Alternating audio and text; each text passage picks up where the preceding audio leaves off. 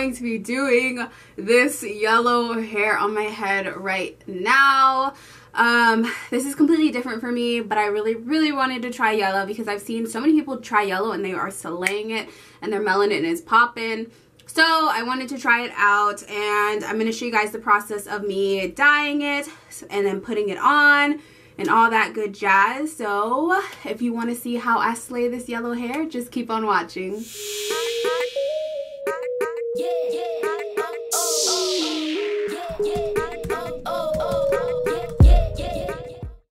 So I started off with a blonde wig from Vanlov. I'll leave it in the description box. This is a 12-inch wig in the color 613. And I used the Ion Brights color in lemon to start off.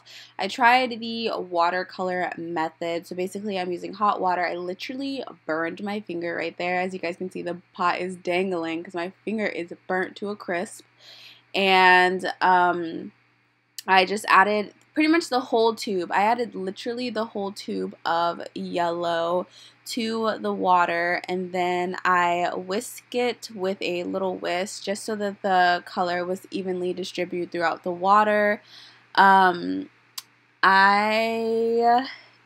don't know if I like this method or not.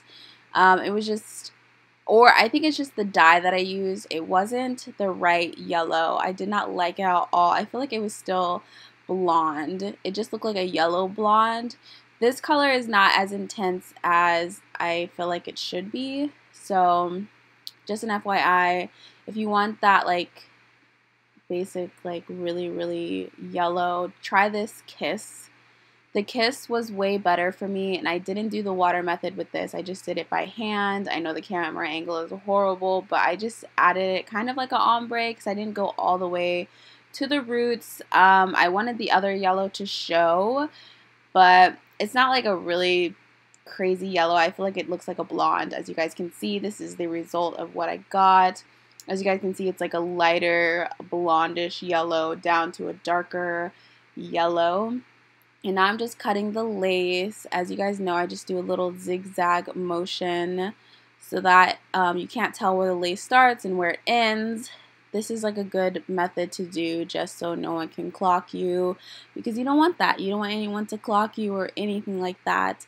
And now I'm going to clean my forehead before I glue it down with a alcohol swab, and I just clean the foundation off around my edges and around the perimeter that I'm going to glue. So I'm just going to mix the Got2b with the Got2b spray together. I use the yellow bottle because I don't have the black one, and I know a lot of people use the black one. I don't know if it's better or not, but literally I have 2 bottles of this yellow one, so I'm going to use it up till it's all gone. I think it worked pretty fine.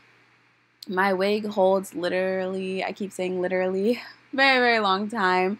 If I tie it up, I can wear it for like more than a day, so like 2 days usually. And then I just kind of slicked all the baby hairs because my hands were a little wet because I washed off the Got2b, and now I'm just gluing down the hair. I didn't want the baby hairs to be glued under the wig, so I kind of like pushed it back as you guys saw. And now I'm just figuring out it on my head and placing it down. I did press it with a comb. I edited that clip out, but I did press it down with a comb so that my oils don't get like mess up the glue basically, but it's okay. And then I spray it around with the Got2b spray just for more security, and then I'm going to tie her down just so that she can dry super flat and also adhere really good to my head so it lasts all day. Now I'm trying to figure out my parting. I was gonna do a middle part, but then I was like, nay, that does not look good. So I was like, the side part, because I haven't been really rocking side parts. I feel like I've been rocking a middle part, so I'm like, let me bring the side part back because I don't know, I really like a side part. It's super cute. So now I'm just going to straighten it because I didn't know if I wanted to straighten it. I didn't know if I was going to curl it, so I kind of bent it on the ends. This hair curls really easy, as you guys can see. I didn't even do much, and it was giving me a curl. It was giving me life. It was giving me, I don't know. When I did that, I was like, yes. So I started to like flip the curling, not the curling iron, the flat iron more. So I got a little wave at the bottom because this hair is kind of thin, especially after I dyed it. I did get a lot of sheddage with this hair. I don't know if I left it in the water too long or if the water was too hot, but yeah, so this is what the hair ended up looking like. I thought it was super cute. I was so scared because I felt like it was looking crazy. I looked like a Dragon Ball Z character. Sorry, someone keeps texting me. Hopefully you guys can't hear that, but yeah, so I'm just flattening out the flyaways and all that with my flat iron, and then this is what I ended up with. I hope you guys like it. Let me know in the comment section.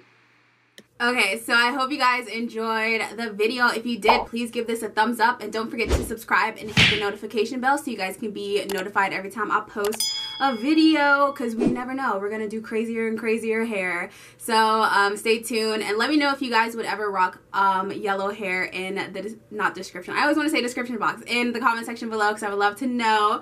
And if you have, like, tag me or send it to me on Instagram so I can check your guys' hair out. And yeah, I hope you guys enjoyed the video, and I'll see you guys in my next one. See ya!